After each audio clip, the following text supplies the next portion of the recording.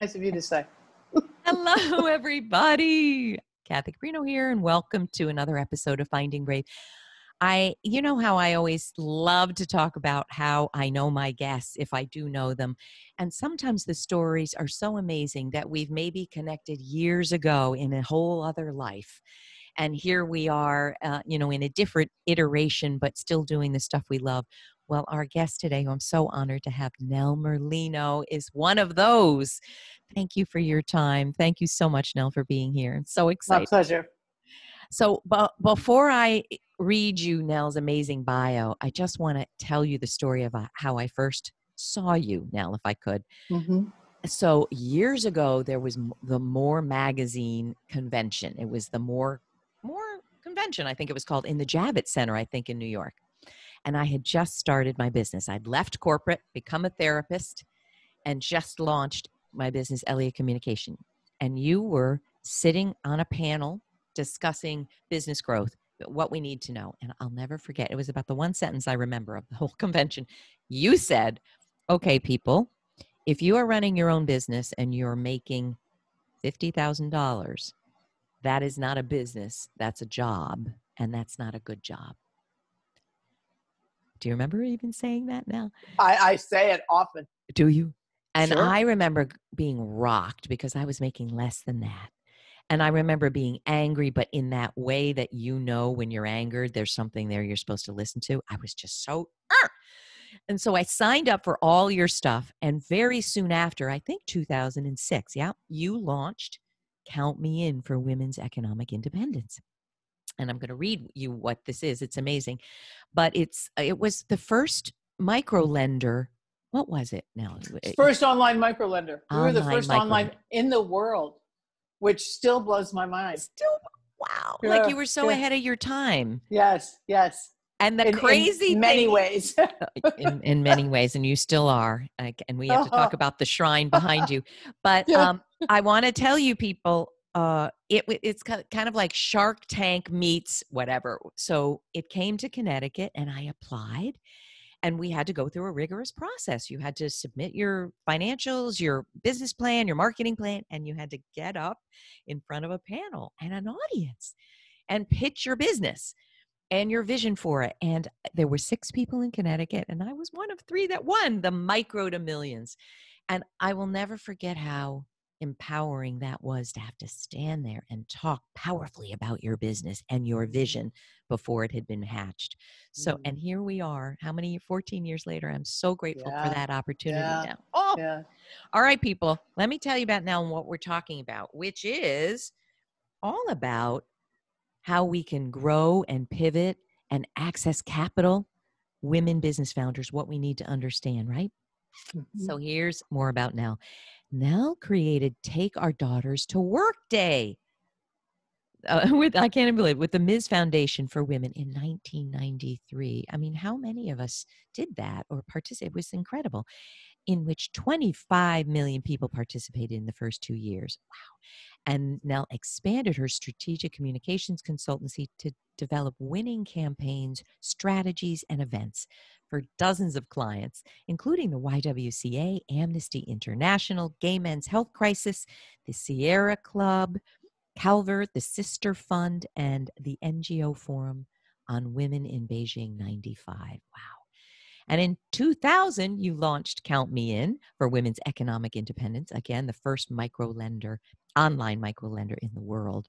This grew to encompass the Women's Veterans Entrepreneur Corp and Make Mine $1 Million business program, with founding sponsor American Express and champions including Hillary Clinton, Susie Orman, Valerie Morris, and Janet Napolitano. Holy cow. Recently, you've revived Count Me In. So it's the Count Me In revival to help female entrepreneurs in the wake of COVID-19 by offering $250,000 in grants, including 4 $25,000 grants and 15 $10,000 grants. Wow. Thank you again for being here. So can we launch right in here? Why the revival now? What's on your mind? Why is that so critical right now? It was early April. We'd all been inside for like 2-3 weeks, a month. I had gone to El Paso to be with my boyfriend who lives there, and because I didn't feel comfortable being in New York. And I am working on a book, and I was doing some art, and I was good. It was weird just because we couldn't go outside and all those things. We've all experienced that. And I got a phone call from 2 women who had been through a Count Me In competition like you, who were looking at doing something new around the food supply chain and how it was getting disrupted in certain parts of the country. And they wrote a guide with a couple of restaurateurs about how to pivot your restaurant in a time of COVID, how to do the takeout differently, how to figure out selling boxes of produce with the takeout meals, all kinds of very cool things. And the next day I get a call from a wonderful woman who I've become friendly with, who was a sponsor of Count Me In at different points in our development. And she said, "What are you doing?" And I said, I just got this guide yesterday from these 2 women who were part of Count Me In. What do you think? So I sent it to her. And 24 hours later, she called me and said she wanted to put up $250,000 to get grants, business grants going to women, because this was such a good idea. And she could see that there was a lot percolating. And as an entrepreneur herself, she started her company. Her name is Ariella Eskenazi. Wow. She has a brand called Smart and Sexy, and she is smart and sexy. And so she said that there was no one she could think of that she'd rather give the money to distribute it, because she knew our system really worked. Wow. And I sat there. It took me 5 minutes to say yes, because I could see the need. I was watching other friends doing like webinars, helping people apply for PPP. So I knew that there was a real need because small businesses were getting clobbered and still are. And wow. So that's why we did it and how we did it. And we literally revived all these relationships and people who had spoken at our events before, talked to hundreds and hundreds and hundreds of women who had been part of Count Me In. Wow. We scrubbed lists. We did all the things you do when you revive an organization. And I moved from El Paso to Santa Fe because my doctor said the only thing I shouldn't do is get on a plane. And my sister-in-law lives in Santa Fe. She has great experience in the not-for-profit and the small business world. So I got to do it with her and my niece. And that was also beautiful. Oh, and wonderful. So it was my springtime of really sort of rebirth, revival of an organization who I think once again is really needed. What a story. Can I go back to even way before when you launched Count Me In the first time? You in our talk right before we went live, you mentioned that women sometimes, did you say, betray themselves? Mm-hmm. What led you to say, I've got to do something here? Way back then, what in 2000? Yeah. It's a combination of things. I had been the communications director for the NGO Forum on women that was held in Beijing in 1995. Wow. And it was an extraordinary experience. It's the largest single gathering of women ever held in the world before the demonstration, before the women's demonstration, in 2017. But in Beijing, 1995, there were over 50,000 women from 180 countries. And I ran the communications with 20 women from around the world. And what I saw were women who got there because their local micro enterprise organization had helped them get plane tickets or whatever. After a speaking program, they would be out before the rest of us and throw down these beautiful cloths and all the things that had been made in their village so that they could buy their airplane ticket going back. It was just this wonderful, practical, we can pay our own way kind of thing. And I really did start to wonder why there wasn't a micro enterprise opportunity like this in the United States. Wow. They had been developed in Bangladesh and India and other places like that. And I saw a need because I already had a business. I had created Take Your Daughters to Work Day through my own business, and it was growing. And I really couldn't find someone to help me figure out what to do next. So it was a combination of my own needs, which I think is the reason why we all start businesses, because we have an unmet need, and seeing how women around the world were doing this. And the internet had just become extremely, it was new and interesting, and we didn't know enough about it. And I thought, what better way to start it? Because the whole basis of microenterprise had been based on geography, where you lived, as opposed to being a women business owner anywhere and needing funds. Wow. And if you didn't have an organization in your town, you didn't get any. So we made it so that you could get it anywhere. And so that was the motivation. It was a combination of an extraordinary opportunity because of Take Our Daughters to Work Day to work on this NGO Forum in China, meet women from all over the world, and see both what the needs and also what was working, what was helping, and created something here that I think has gone on to have a huge ripple effect just in terms of how women start and grow businesses. I love it. So, you're obviously a staunch supporter of women. You're a feminist.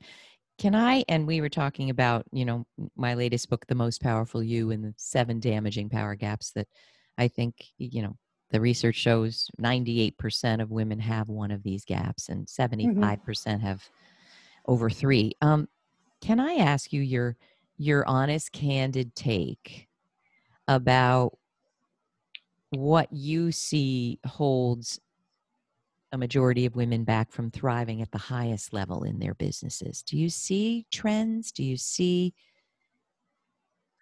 The first thing that comes to my mind is that we don't listen to ourselves. We don't believe. I think it is I don't think it's even a question of belief. I think it is the voice is knocking and we don't even open the door. I mean, we all know from the moment we meet him or her that this is a bad boyfriend or girlfriend. We know. And sometimes we go and we get into it and we find out later what we knew the moment we met them. And sometimes we meet somebody like that. We go, no, not doing that again.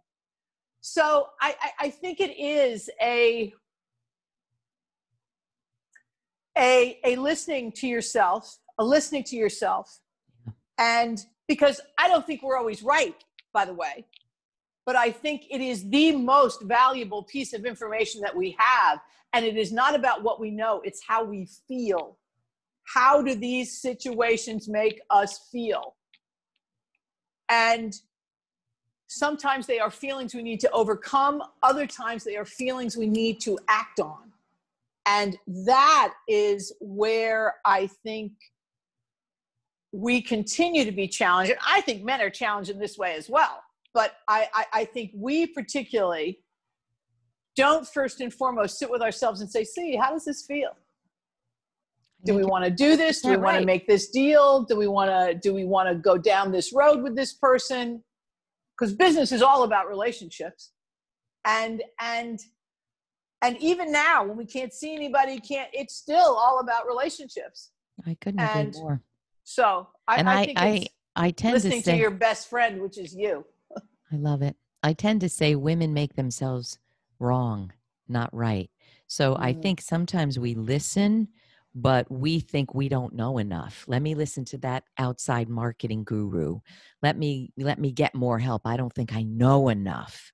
And I think we tend to just second guess ourselves right out of the my favorite story. What is favorite story? There's a job application or a contract or an opportunity, whatever it is, and a guy looks at it, and if they want 8 things, they're looking for 8 things, experiences and competencies that you have. If a guy has 2, I'm ready for the job. Sign me up. A woman looks at the same application. If she has 8, she thinks she has to go back to school or to do something to get the other 2 before she says yes. And that has still not changed enough. You're right. It has still not changed enough. It's a story told to me by a woman who teaches people how to fly. Women are still only 10% of all pilots in the world. And what she says is when she teaches men, she has to get their skill level up to their confidence level. And with women, she has to get their confidence level up to their skill level. You're nailing it.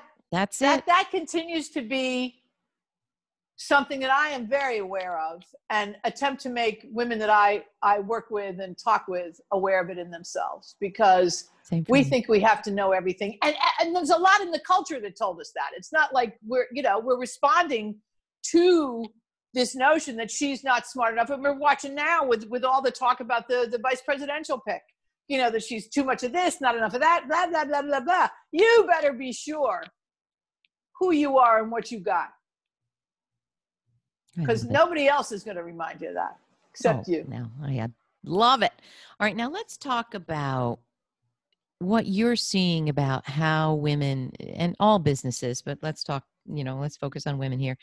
How do we grow and pivot in these times? What you're seeing, a lot of businesses that have died. Yes. A lot of them are reshaping themselves. A lot of them will never be the same again. What are some tips for how do we stay alive? How do we pivot? How do we make this work in these terribly trying times? Well, I think you got to see every trying time as an opportunity. Mm-hmm. You cannot spend a lot of time lamenting the fact that we're in this, because we are. And you need to reevaluate everything. Your mission, your goals, your employees, your if you're in bricks and mortar, if you're not, how are you doing business? Because a lot of the businesses that are going out of business now are because they put off creating a robust online systems in their business so they could sell things, whether it's services or products or whatever. That's everybody what you're thought, seeing. I'll do that. Oh, the end of a lot of restaurants has to do with it. They can't sell online. They can't change their menus. They can't communicate with their customers. The restaurants that have done well had lists of 10, 20,000 customers who they could keep informed about where the pickup is, asking them what kind of stuff do they really want. We found out that all these people who were eating health food now wanted more comfort food. You have to have, you were dependent on people walking in your door. Now they're not walking in your door. So how do you talk to them? So an online strategy, if you didn't do one. So it's so it's understanding how you're going to get customers back and how you're going to get new customers. And it's not doing anything physical. It is all online and in communication and figuring out how you communicate in this medium.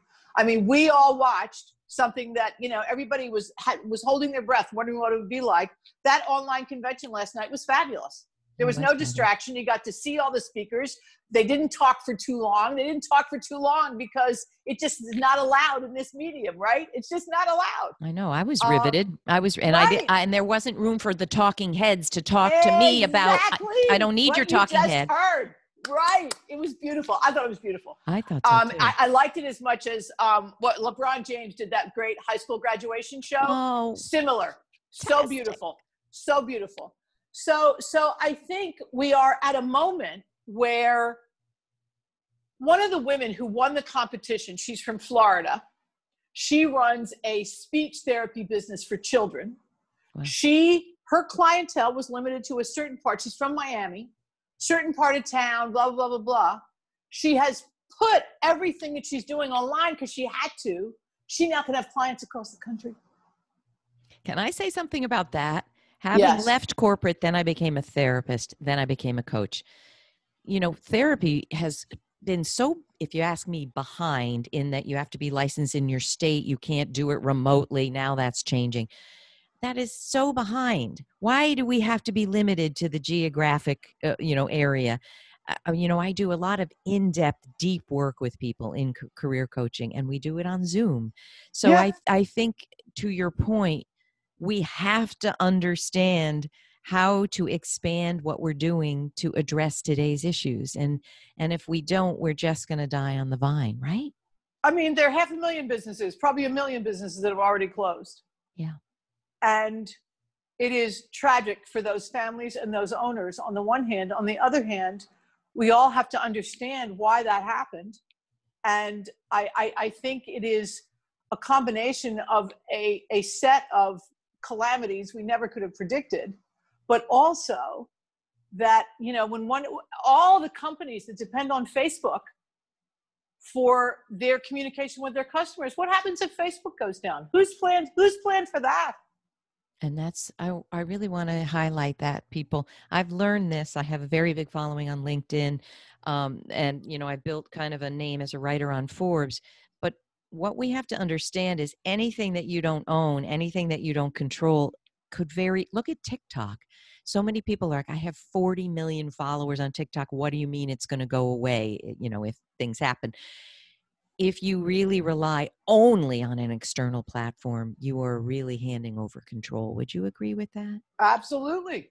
You've got to have, clearly those platforms are awesome. Right. But and they're going to have reach that maybe you can't on your own. All right. But you need to keep a core set of customers close. And if, depending on the size of your business, is that 10,000, is it 100,000? What is it?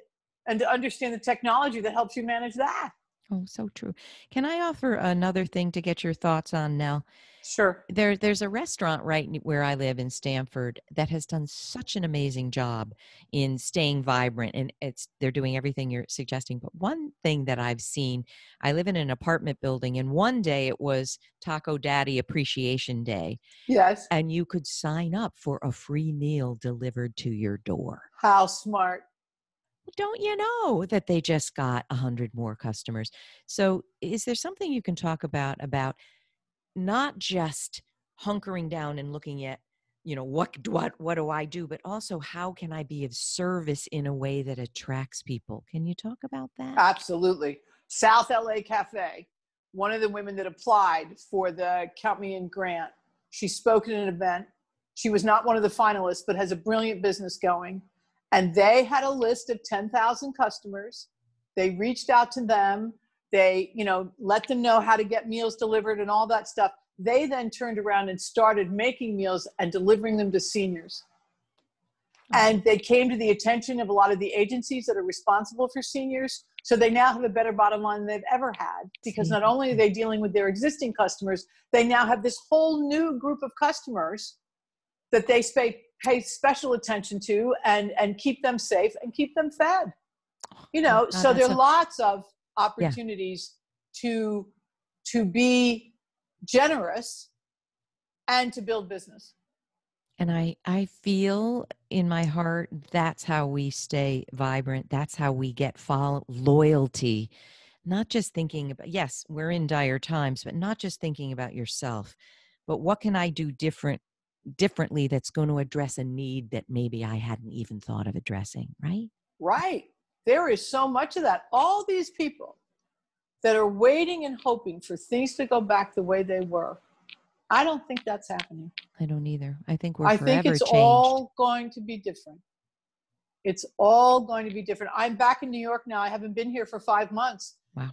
And just looking at how dependent we are on elevators, I'm not sure how that's going to work. I luckily live on the 3rd floor, so I walk up and down. But it's an interesting set of challenges that I think we all can solve. This is not these business challenges, while we need the PPP and whatever else the government is going to offer just to keep our employees and to do all those things. But we also need to really think through what, as humans, do we want and need, and how do we make that available to other humans? Oh, no, I love it. I'm going to ask, I love to have my guests on because I get free help. Sure. So I want to ask you something because I think it's relevant. Over the years, I have struggled, and I think some of this is not listening to myself, over pricing of things. And I want to give the conundrum, and I want to. Yes. Oh, good. And I want to hear, and then I want to talk about your shrine in the back in a minute. No worries. But I've seen something that's really helpful to me, and I'd love your thoughts. For a long time, I have one-on-one coaching. I have courses that are a little more affordable, but I would get all tangled up in what I never just wanted to work with wealthy people. I wanted to have free materials, low-cost materials, higher cost, and then the premium of working together. One thing I stopped myself from doing was making one thing really available at a very low cost, and that was the video component of my course. I finally got over myself and said, look, I already have that video. It's already passive. It's already been created. And now it's available on the Udemy course platform for $13.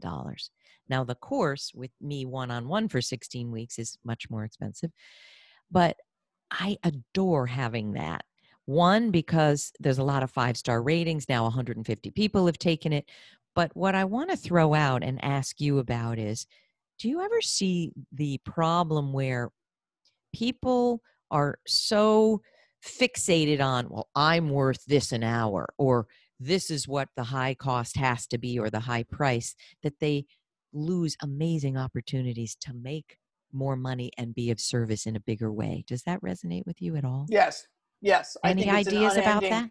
it's an unending conundrum, in that I know a handful of women who charge an enormous amount, and they've done really well because people understand pricing and value, but it limits who is there.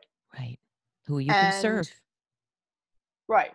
And I go back and forth about this. I think it's very important to have some access point for people to see what's possible, because particularly in the business that we are in, which is helping women grow businesses, they have to associate the advice and the stuff that they get with the money that they're making. It has to go together. You have to get that you can have these things, you know, as you act on the lessons that you're learning. Right. I mean, that's the other side of this. I mean, people need to build coaching into their annual budgets. It's not just something that you do when you're in trouble. I talk to a business coach all the time. That's because right. It's, you know, as anybody who plays a sport, I mean, you need right. Accountability. You need somebody to sort of mirror you. You need all kinds of things. So I think it's a combination. I think it's great that you offer that course. I think you could probably get a lot of leads from that course. I think you should do a combination of things, because you're not going to give everybody everything in a video that you would get in a conversation right. and get in regular reaction. I think there's a way to explain it. I think it's working for me now, because it's an access point that almost everybody can afford, but also it leads into the more in-depth work. Mm-hmm. So I guess what I'm suggesting people is look at your pricing. Sometimes we have some ego attached to, well, I need to be making this for it to be worth my while. Take a look and see if you can diversify. The other thing I take a look at is 5 months ago, everybody was getting a lot different money for a lot of things. And I think it's also figuring out what the market will bear now. If you were doing live events and you're not doing live events anymore, what actually are you charging? Because it's going to be less. But you're also not traveling. You're not getting hotel space. You're not doing a lot of things. So I think that's a hang up for a lot of people also. People used to get X amount for a keynote. It's now, you're lucky if it's half that. I love that you're saying that now. A lot of the experts say, no, I'm giving the same content. I'm going to charge that $20,000. Well, you're not going to probably get it. Right. So what are you going to do to make it worth your while? Maybe they buy 100 copies of your new book. Maybe it's flexibility. It's not overly attaching to a particular outcome anymore. I would say the name of this game right now is cash flow. Cash flow. It's 2 words. Cash flow. Do you have any? Really? I love it. And you know, how are you cutting your expenses, keeping your cash flow going, and paying attention to the trends in your business and pivoting and moving into whatever's hot and new? Can we talk? New, better, different. New, better, different. Yes. And can you give us, because you've pivoted, you yourself have pivoted. Yes, I have. You know it. Can you tell us some tips about, all right, I know what I do well, people tell me, but I don't know how to do this differently. So for instance, let me give an example. You know, I've been on Zoom a long time, so it's very comfortable for me. It's not this big gorilla, right? But what people are asking is, how do I interview virtually, for instance? So I'm doing all sorts of things. I did a Forbes virtual interview about virtual interviewing. I'm going to create new materials that address those burning questions. I'm going to whip it up.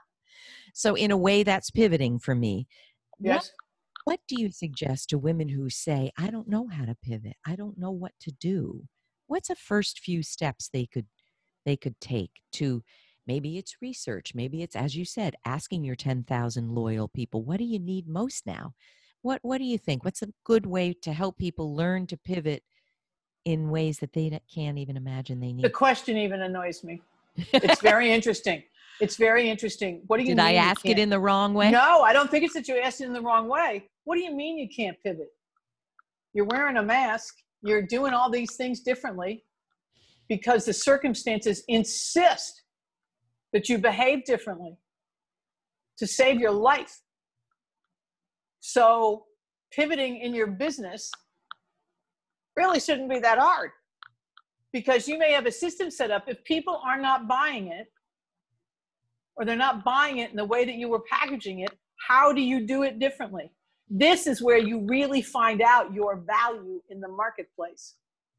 So true. What have you attached your value to that is no longer serving you? And how do you continue to express your value and show your capabilities in a way that people are going to want to avail themselves of it? This notion that I can't pivot means you are stuck.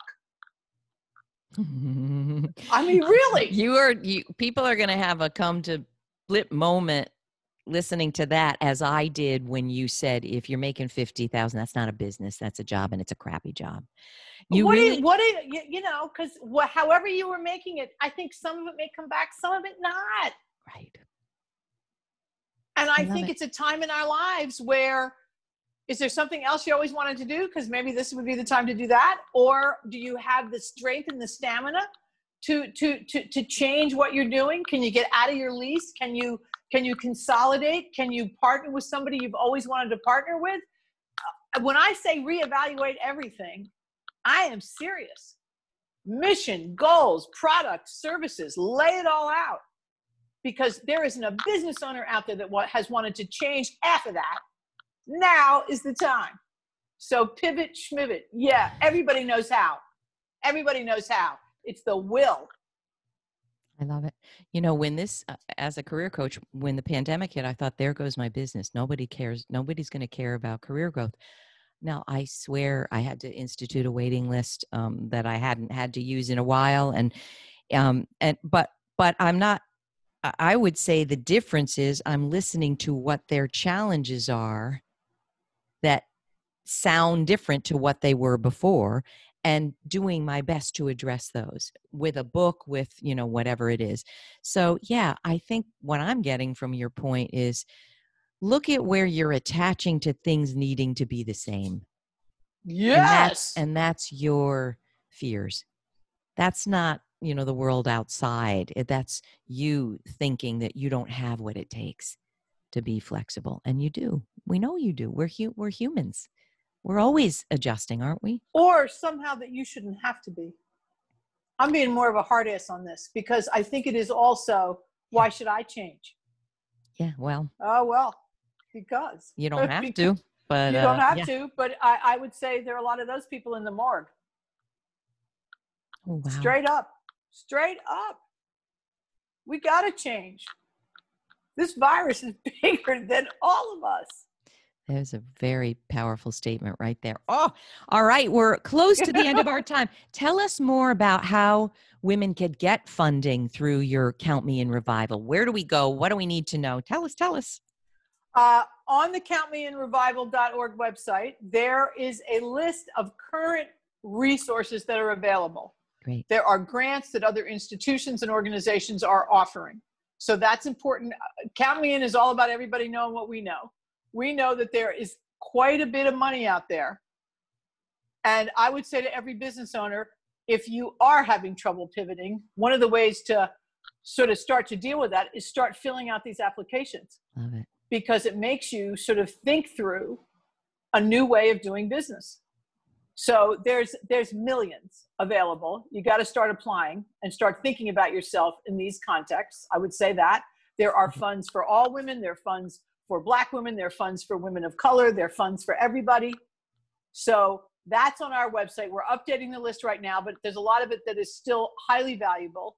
We are in the middle of coaching the 19 winners that were announced July 31st. Oh, wow. And we will be doing a program starting in October that is based on what we're learning from this 19 and how they are pivoting and what they're doing and what's working and what's not working. Some stuff doesn't work in this. So we'll be going on, and my hope is to do some kind of a grant program that starts like January 1st, so that we can start off the new year by rethinking, if we haven't already done that, rethinking our businesses so that we can apply for more grants. So that's this fall is all about coaching and learning from the people that have gone before us, in terms of those that have already made some pretty dramatic changes in their business, and seeing how this goes. I think the most important thing that Count Me In offers is a community of women who are regularly getting together to talk about these things. That includes how they feel, what's working, what isn't working, and what they need, because we all got to lift each other up. This is not easy. It's not a time for complaining so much as it is a time for problem solving. And how do we solve those problems? So I would say, if you want to solve problems, come to countmeinrevival.org. Oh, I love it. Love it. And I can tell you, people, in doing this in 2006, it was a life-changing experience. Mm-hmm. To be able to say, I can do this, and have the confidence that you can do it, and having the support, that's so critical. Let's uplift each other. Let's do it. Finally, speaking of uplifting, can you talk about your shrine behind you? Tell us about that. Sure. I don't know how much of this you can see, but okay. So this is, it's a shrine. This is my Italian grandmother, my Irish grandmother over there. Wow. And I did this to honor them as the first women in my family who voted, because they were, my Italian grandmother was born in 1894. Wow. So, and the other was born in the later 1890s. And they were the first people in my family to vote. And all of this is not all of the women in Congress now. Wow. But it is a good representation of, there's the first Chinese American versus Vietnamese American, the two first Native American women congressmen, and I have I had a photo of Kamala Harris in here, and I'm doing a whole new work about her. Wow. But I do this to remind us of how much we've accomplished in 100 years in terms of having a female Speaker of the House. My favorite two pictures were the one of my grandmother. She was known as Kate Merlino, and Representative Omar from Minneapolis, because let me see. We can't see them. Let's see. Okay, I'm gonna move. Oh, this. Thank you. Oh wow. This is my Italian grandmother. Come on. Yeah. Beautiful picture. And look at this one of Omar, who's a recent immigrant. I think she came here when she was 12. My grandmother came when she was 13 with 3. She was 3 years old. I love the positions of their hands. Oh, look at that. And that they both have hats on. I have another one. My Irish grandmother has on a great hat, and there's a representative from North Carolina. See if I can reach it. Who wears a hat? Let's see. I'll just move this a little. This is incredible. This is Super my Irish grandmother, Helen McGugan, and my mother, Molly. Oh. This is in the late 20s. Wow. And this is a current congresswoman. Her name is Alma Adams from North Carolina. Can you see this picture? Yes. And she has on a very similar sort of cloche hat.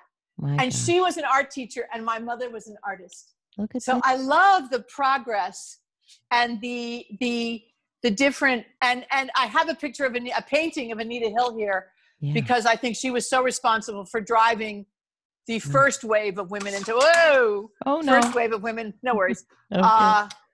And the last thing I want to say about this, because it cracks me up and I think it will crack you up. When I was growing up, I went to the polls. My family was involved in politics, and you went to the polls, and there was always a bake sale, which is one of the reasons we loved going, because we got cookies or cake or whatever. This is a cake stand. Oh my God. That's holding Nancy Pelosi and Kamala Harris and Susan Collins and all those people. And this is a cupcake stand that I had built by a vendor on Etsy, because I couldn't figure out how to get enough pictures in here. Oh my and gosh. No. So it's me true to, It's so holistically, and it has so much power. I can feel power pulsing out of it, along with Wonder Woman there at the top. Is that Wonder Woman? Wonder Woman's at the top. Wonder Woman's at the top. And above her is the statue that is on top of the Capitol, which is an unnamed Native American woman. Wow. That is on the top of the U.S. Capitol. I didn't know this, and I saw the picture, and I had to have her up there because, you know, it's what I have always believed. It is what I have always believed. The more we can see our image and ourselves, women, other women doing great things, the more we can do great things. And on that note, what a tweetable. Oh, Nell, so fun to talk to you. So fun to talk to you. Reviving Count Me In Again. Yes. One yes. Found it so inspirational. Everyone, go to this. We'll link to it below. Go do it. Apply. Take advantage of this circle that's so powerful of uplifting us. We all have these circles in our families. Even though we don't know it, right? Right. Now it's time to figure it out. And outside of our families, there are angels waiting in the wings like you now. Yes. I hope, oh no, thank you so much. I hope you're inspired, people. Please reach out wherever you see this. Ask a question. I know Nell I will be happy to answer and point you in the right direction. And I really hope this inspires you. The biggest takeaway for me is we can pivot. We're human beings. Let's stop saying we can't. Let's stop breaking ourselves against, I can't make these changes. You certainly can, and you will. And it's our time to thrive now. No better time for a time. woman to be a leader. No better time. Love it. I love it. Thank you, everyone. Have a wonderful week. Thanks, Nell. Bye. Bye-bye. See you next time. Okay. Fun.